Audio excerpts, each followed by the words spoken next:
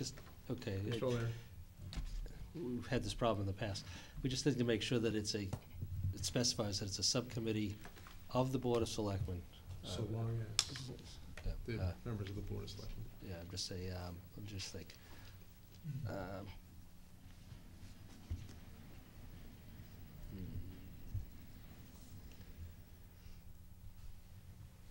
Yeah, appoint wastewater. I just see the motion. Sure. We'll place nomination.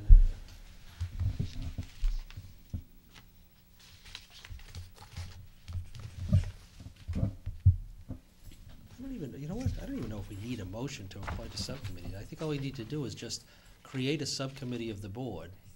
A three-member subcommittee of the board. You know, a three-member subcommittee of the board, and then the chair will appoint the members. And then if their vacancies occur, the chair, as almost like a liaison assignment, will make the thing. Rather than, what we're doing here is we're creating a separate entity over here, which will get ourselves in a little bit of trouble. So we already have I have a no committee. problem with that. yeah. So, Mr. Chairman, I move that we create a board subcommittee to be comprised of 3 members of the board for wastewater. I'll second. Any further discussion? No, we don't have names. Don't need No it. names. All in favor? Aye. Aye. So then I'll appoint. And then chair makes the appointments. Right. And that Or way, just add it to the liaisons. Good idea. just add it to liaison. Glad you're still here next week. Maybe a separate subcommittee list. Subcommittee of the board list, because there's gonna be other subcommittees too. You can just add it to Yeah. the spreadsheet. Yeah. Because we have the ALS Mhm. Yeah. and, I think that works better. Thank you.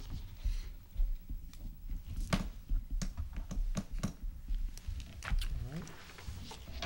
We can go back and now to item 4, in the presentation of the audit report, FY 2011. Yeah, board members, if you give me an opportunity just to give a brief introduction. You have in your packet 2 documents. The first is a letter from Mr. Hingston, Dick Hingston, who's in the audience, April 16th, 2012. That document is considered a management letter, and that's a report on internal management and internal management controls and recommendations. And you'll see that there are a few items that have been listed there. However, the biggest piece of the report is the financial statements. And Mr. Hingston is here to present those to the board. We do this annually at this time of year. This is for the fiscal year ending on June 30th, 2011. We have to close out our books and get our accounting records in order. Mr. Hingston has to come in and analyze them. Keep in mind, he's an independent auditor, free from the influences of management and administration. He works for the board. So any questions that the board has, feel free to ask of him, or of Liz or Mary Ann or I, who are also in attendance. If you don't mind, I'd like to give you an opportunity to come up and present the statements to the board. Mr. Chairman, If you want. Mr. Messeri? I'd just like to publicly thank Mr. Hingston for his contribution to the meeting with Moody's and the success. Thank you. I've heard that multiple times, so I will thank you as well. Thank you very much. I was going to mention it myself. Will you feel comfortable Yeah, coming up and all right, sitting? just so I Come can right sit up. out a little. Sure. Yeah, come right up. I did. Greg, could you, yeah.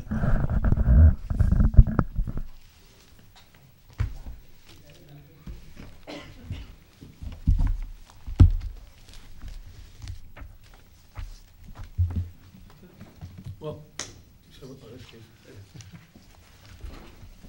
Did you have anyone on the board? I haven't met Mr. Foley yet. He's on with you. Nice meeting you. Nice to see you again. Steve's been here forever. Yeah, nice to see you, Dick. We know. First, I'd just like to thank you for letting me do the audit again. I always appreciate that. And I wanted to mention about the Moody's conference before I jumped in.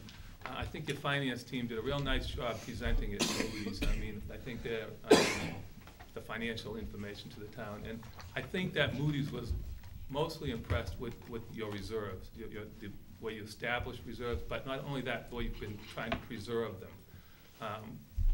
I think like the various stabilization funds that you had that total of over $3 million, I think that looks really good. Now you use them, but you also replenish them in the same year. And so that shows that you have a mode of, into your budget process, establishing of reserves for the taxpayers. So I have read though that a change in bond ratings is about 0.25%. And so if yours had changed down and you borrowed for 20 years, it would have cost you about $2 million more in interest cost. And over 30 years, it would be about 2.4. So have you decided how long you're going to do it for? It's 25 years. 25 years, so it's about $2 million. So that's just a loose calculation I did real quick. But so so you maintained your bond rating by doing and saved $2 million by making the hard decisions that need to be made. And so I think the town is to be commended for doing that. So. And it's a time when a lot of bond ratings are going down. Sorry if I jump into the management letter? Sure. The first comment has to do with the management fee for the Hillview Enterprise Fund. The June Hillview Golf Management invoice was not received until July 2011. So it was paid out of a July bill warrant, but it was paid out of the 2012 bill warrant. Whenever you receive a bill for services that are for the prior fiscal year, they should be paid out of that fiscal year. Sometimes you don't receive bills until the last cleanup warrant is done. They do a final warrant in July to hold over for all the bills they received at the end. If you still haven't received it, then you can encumber the funds and pay it, charge it to the 2011 budget still, but even on a 12 warrant. So it's just something to keep an eye on. Just that one, Dick. Mm-hmm. Are we sure that that wasn't an additional, sometimes Hillview will pay up front, you know, an additional payment to the management company from the prior fiscal year, and No, it was a June one. We looked at the date of the invoice, and it was for services of June 1st to June 30th. So, that would have just been, what, in Liz's office that we just? You know what I think happened? I think that this had happened the year before too, but we didn't see it because we do it on a test basis. We kind of scan invoices out of the next warrant, and I think that they counted 12 payments, and so there were 12 payments in the 2011 expenditure account. So they said, well, we don't want to put 13 payments in there. It's just that the same mistake happened in the previous year. Well, sometimes we do 13 payments, though, in a year. In years past, we have. Yeah. Now, as I recall, Steve, what was the practice of the Hillview Commission for quite a long time was they were actually ahead by a payment, not in terms of what they've made, but in terms of their budget. And then I think they got into, when the economy went down, they slipped it. So they had, the money was there to pay. Yeah. But they lost that 1 month extra reserve they had. And I suspect you'd have to go back into history a little further maybe to find it. And that may be what you picked up this time around. Yeah. It's certainly worth going back and looking at it. Yeah, but you might guess, Yeah. Yeah, you're looking at a calendar year. I think it's Bob pointed out, I think we look back historically, we did have one payment in reserves over the years, just to stay ahead of the game as the economy allowed for, which for a number of years it did. And then, okay. Yeah. So is that an entry that would be reversed and changed? Well, no, I think it'll catch up at the end of this year. I think when you make the June payment at the end of this year, in June, or encumber it out of the 2012 budget. So you'll make sure that okay. The next issue has to do with the tax recap sheet. The town prepares a tax recap sheet This is in the blue, okay. The town prepares a tax recap sheet document annually. It's about a 20-page document, and it calculates the tax rate. Included in it is a page that lists all, by funding source, all of the various appropriations authorized at town meeting, and including loan authorizations. And there were 2 loan authorizations that were voted at the 10/4/2010 special town meeting that didn't make it to the tax recap sheet. It's page 4 of the recap sheet. Even though the DOR requires that those reported on the on that page of the recap sheet, it's for informational purposes. It doesn't affect the tax rate calculation. So it was kind of like no harm, no foul, but it's still supposed to be reported on there. So we just recommend that you report it on the next one. It's one of those ones, I'm not sure what the Division of Local Service does with it, because other than when they're looking at your statement of indebtedness that gets sent in annually, they might check to make sure that all of those are recorded on that too. Okay, so this would have been the November 2010 recap. Yes, That was a fiscal prior, 11. prior time. It was fiscal 11 prior- recap. Prior finance director? Yeah. Okay. Yeah, oh yeah. So what's the Hillview issue too? No, it's not a Hillview. No, the Hillview was issued. No, No, Hillview prior predates administration. prior Hey. administration. It predates Oh, this Right. finance director. Yes, yeah. Yeah. And it's not a Hillview Commission issue either. It's, yeah, prior. I said the Hillview issue. Right, correct. Yeah, Liz dodges all these bullets this year. Next year, Yeah. next year it'll be her turn. The next issue has to do with capital project funds.